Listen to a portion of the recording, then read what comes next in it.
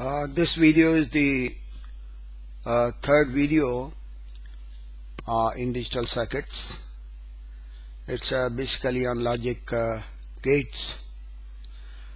Notes in summarized form are also provided for this video under the blog or study material on the website.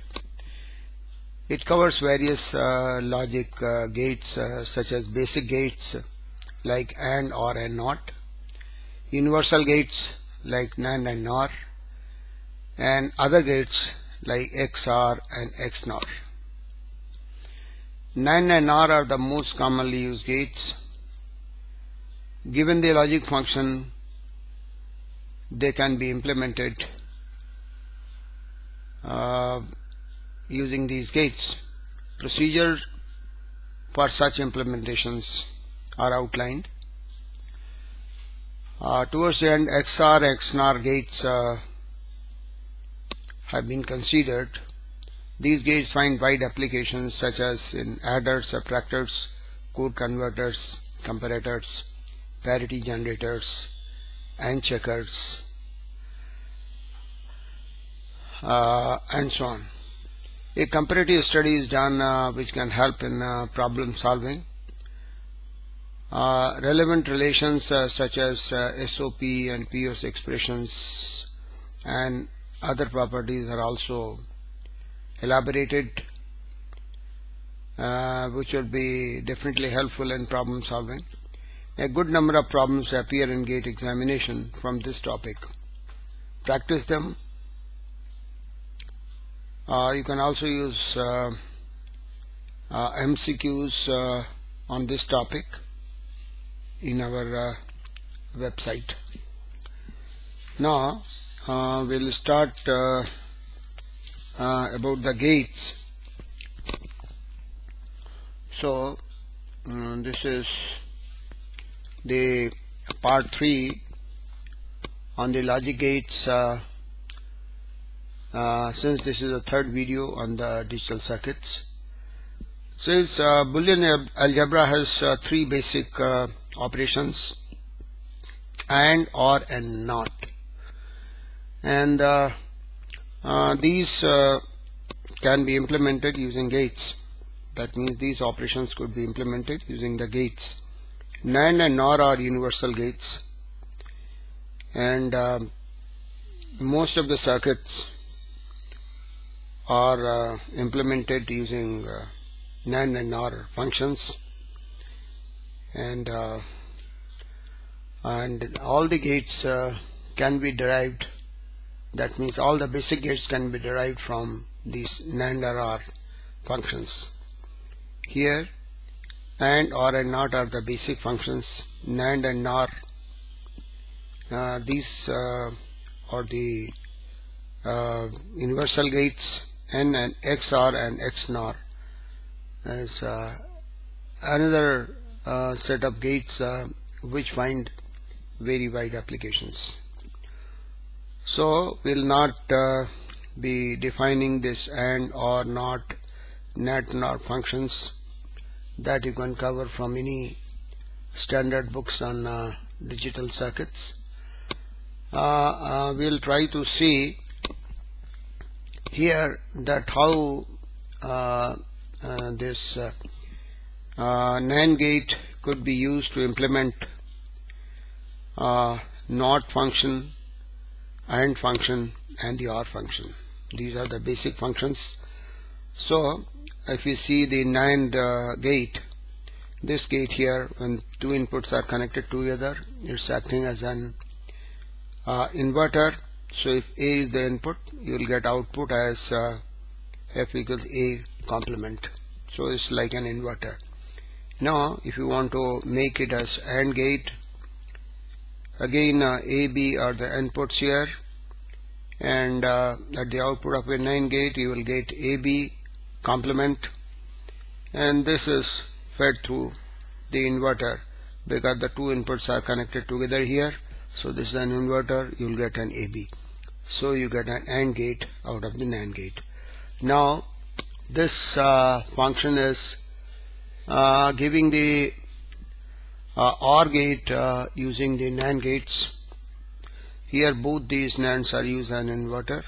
So A complement, B complement, and they are fed into the NAND gate, and the output would be A bar B bar complement, and A bar B bar complement will give me A or B. So we are able to get all the basic gates from the NAND function.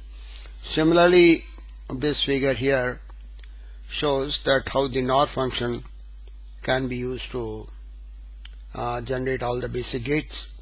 Here again both the inputs are connected together, so it works like an inverter, and this is an AND function, and this is corresponding OR function. And if you know the Boolean algebra, Boolean equations, you can very easily write the corresponding outputs for the given inputs here. So these are the functions which you could derive. Now one of the very important thing here is NAND and NOR implementations. That means how you can have NAND and NOR implementations. Here we can see that digital circuits can be implemented using NOR and NAND. If we look into this De Morgan's theorem, A into B, if you take a complement, this would be A bar or R plus B bar, and this is another Boolean theorem, that De Morgan's theorem, that A or B complement would be A bar B bar. That means if there is a complement on the product of the two gates, it would be you break this bar here, and instead of this dot you put a OR sign. Here break the bar, and instead of plus sign you put a dot here. So these are two variations of the De Morgan's theorem. Now here if we take another complement here for this A dot B, double complement means we'll give the same function A and B, and this double complement you can upper bar. First we'll break the inside bar, so you will get the OR function here. The bar is broken, and this corresponds to A or B. Double complement will give me A bar B bar complements. So these are the corresponding equivalents. Like if there is an AB, that's AND gate. AND gate could also be represented to could be written as AND gate is equivalent to NOR gate. So basically a NOR gate, OR, and then invert here, NOR gate with bubble at its inputs, and these are the bubbles at its input. So we can say that AND gate could be converted to NOR gate with its bubbles at the input. Similarly, we can here, if there is an OR function, this is equivalent to the NAND function with bubbled inputs. So anyway, this is by using the De Morgan's theorem how you can simplify it. Now NAND gate implementation is very important in these problems. The NAND gate implementation, the procedure here is first you write down the Boolean expression in sum of product form, and then simplify the expression. You have to simplify the expression to the minimum, and then you have to double invert the expression, and by doing so you will be able to get NAND gate implementation. Similarly, you can have a NOR gate implementation. Instead of writing SOP form, you write the expression in POS form, and then double invert, and you will get a implementation using NOR functions. Now you can refer to any standard textbook for this purpose to see the governing equations for this and how the problems are solved. you can also look into the MCQs, multiple choice questions on the logic gates, which we have already posted in our multiple choice questions on our website. You can refer to that. So a good number of problems are given there, and those problems mostly they are from the gate examination and cover very I would say points which need a great concepts. Now we'll talk about the XR and XNOR gates. These gates find wide applications, especially like they find applications in arithmetic circuits like adders and subtractors, code converters like binary to gray and gray to binary converter. You can use the XR function, parity generators and checker. It's a very important gate. XR gate or XNOR gate find very good applications for parity generators and checkers, comparators, and there are many more applications of these gates, and you would notice that a good number of problems have appeared in the gate examination on this topic, since this topic covers a wide range of applications. Now here I have tried to compare this XR and XNOR functions in a tabular form for your convenience, so that you can compare the difference and find the difference, and you can very easily use them. So this is anyway the symbol for XR function. This additional curve is there here to represent this different from the OR function, and this is the corresponding truth table here for the XR function.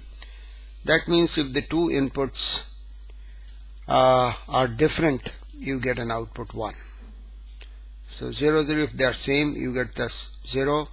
If they are different, 0 and 1, you get 1 output. If 1 and 0, you get 1 output. If they are same, you get a 0 output. While in the case of XNOR function, the XNOR and XR, they are differing only. This one is just a complement of the XR function, so this bubble is being put at the output. So XNOR function, if you write a truth table here, then A, B and F, this gives an output when the two inputs are same. That means 0, 0 is 1, 0, 1, they are different, you get a 0, and so on. It's just a complement of this. Now if we try to see the sum of product form of this expression, F is represented as A XOR B and exclusive OR B, then corresponding SOP expression is A B bar plus A bar B, because you can write it here corresponding to outputs 1. You can write the min term here. So here the min term 1 is AB bar, other is A bar B. So, and similarly you can also write the POS expression A or B into A bar or B bar. This is a POS expression for XOR gate. Similarly you can see the SOP expression for the XNOR gate is A B plus A bar B bar. It's written A exclusive or complement, it's also written A XNOR of B, it's SOP expression. Similarly POS expression can be written in this one. These expressions are very useful here, SOP and POS expressions, while solution of the problems. The other very important property here is this said to be an odd function. Why it is an odd function? When the number of inputs is odd, you get output as 1. This is an even function. When the number of inputs are 1, you get 1 at the output. So this is said to be an even function, this is said to be an odd function. Okay, these are some of the application part of these gates, like if for XOR gate, if one input is high, it acts as a control inverter, and if it is a low, it's like a buffer, and this XOR function is just complement of the XOR function. Modulo 2 adder is also, XOR gate is also sometimes said to be modulo 2 adder, or it's a half adder. And this XNOR gate is said to be like equivalence gate or coincidence gate. Coincidence gate, these are the more than if you want to gate the gates XOR and XNOR gates with more than two inputs using two inputs, you can use the two input gates and cascade them to get the three input gates as being shown here. A and B, the output here fed back to the next gate. So A complement A, XOR B, XOR C. This output here, and similarly here A XNOR B XNOR C. So these figures indicate that these gates, if you want to get a higher input gate, you can cascade these gates to get higher input. Normally, hardware wise, most of the gates which exist are two input gates only. So you need to cascade these gates to get higher inputs. So this is all about this topic, but I would tell you that should be very thorough with the governing equations for these gates as well as the other gates, since a good number of problems appear in the gate examination from this particular topic. So all the best to you. Thank you.